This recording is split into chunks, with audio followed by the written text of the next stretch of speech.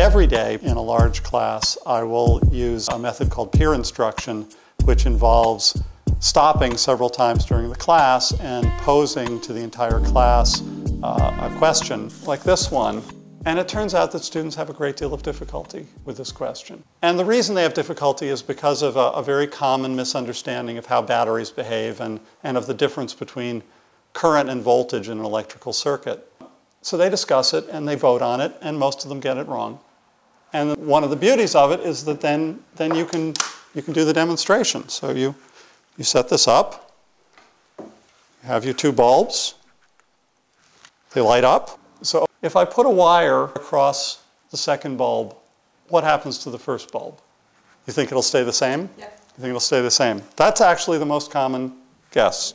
So in fact, the other bulb gets much brighter. The bulb you put it across goes out, and the other one gets much brighter. One of the things I learned is that demonstrations don't work unless you get the students to commit to an answer ahead of time.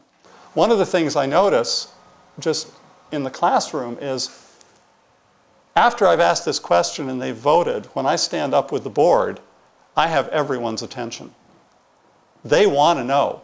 They want to see. And there's a gasp in the room when they see what the answer is, and the people who got it wrong groan, and the people who got it right cheer. And, it's a level of engagement with the material that you just don't see if you just stand up there and do it. Recently, I've been doing that using a technological system called clickers, which are little handheld devices that the students have that they can use to do the voting.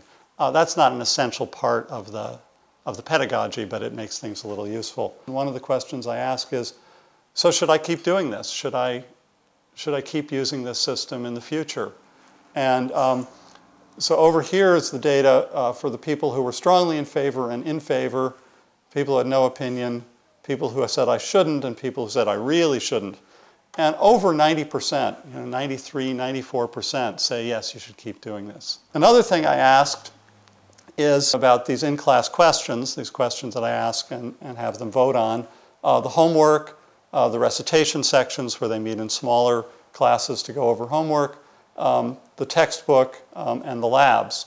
And by the way, this was a class back in 2000 when I was not using clickers. The absolute highest thing in the whole list is the in-class questions. So one thing I have very clear evidence for is that the students like it.